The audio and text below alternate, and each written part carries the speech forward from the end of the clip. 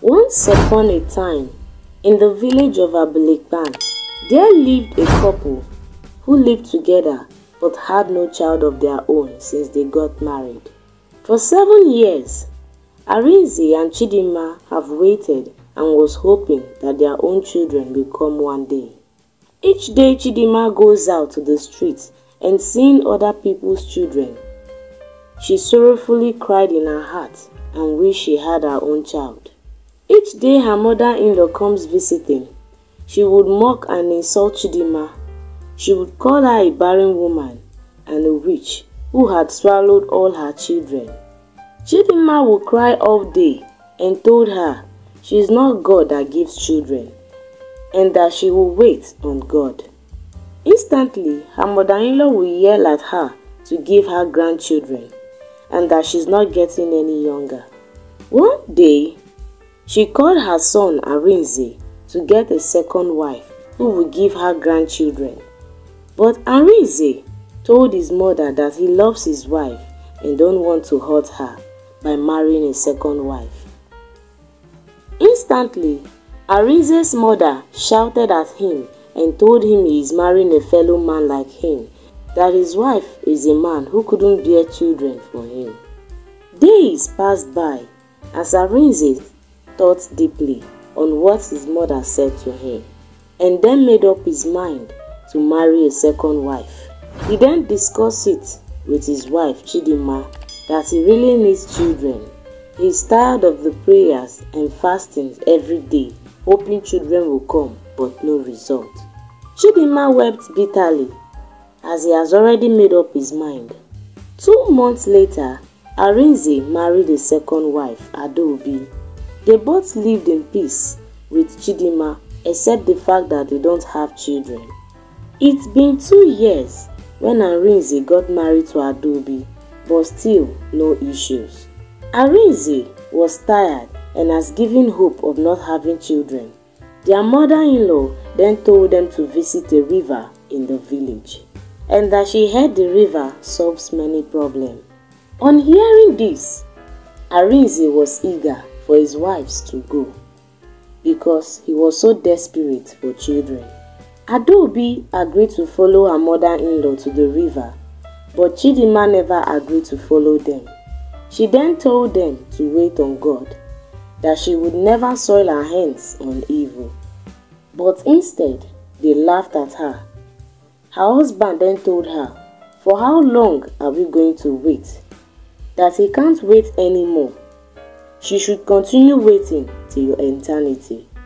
Her mother-in-law then started rendering insult on her, that she don't want any good in the family and that she is bad and a wicked wife. Immediately, Arinze and his wife, Adaobi, with his mother, then left for the river. On getting there, the river goddess then told Adaobi to wash herself 3 days inside the river every midnight. The first, second, and third night, she went to wash herself in the river. As she dipped herself inside the river when making the incantation, mermaids then surround her with a male mermaid making love with her inside the water without her knowing because she wasn't seeing them and was unconscious. 1 month later, she started noticing some signs of pregnancy as she was already pregnant. Arinze was very happy to the extent that they made mockery of Chidinma. Arinze will pay more attention to Adaobi more than Chidinma because she is carrying his child. Months passed as the stomach continued to grow bigger. Arinze's mother then suggested to her son to chase away Chidinma, that there is no need for her to be in that house since she can't bear children and she shouldn't suffocate her daughter-in-law and grandchild with her barrenness. Arinze then thought about it. He then told Chidinma to pack all her belongings to her mother's side, since she can't do what Adaobi did. Chidinma wept bitterly as she packed her bags and hoping on God to intervene, not knowing she was 2 weeks pregnant as she left to her mother's house. 9 months later, Adobe put to bed and gave birth to a mermaid. Immediately after giving birth, she died in shock after seeing the child. Arinze and his mother was terrified and was astonished to see the mermaid. He cried with a loud voice as he mourned his dead wife.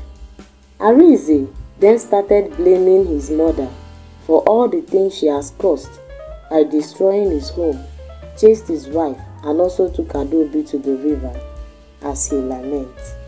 The villagers now heard of the mermaid child and threw it in the river where it belongs.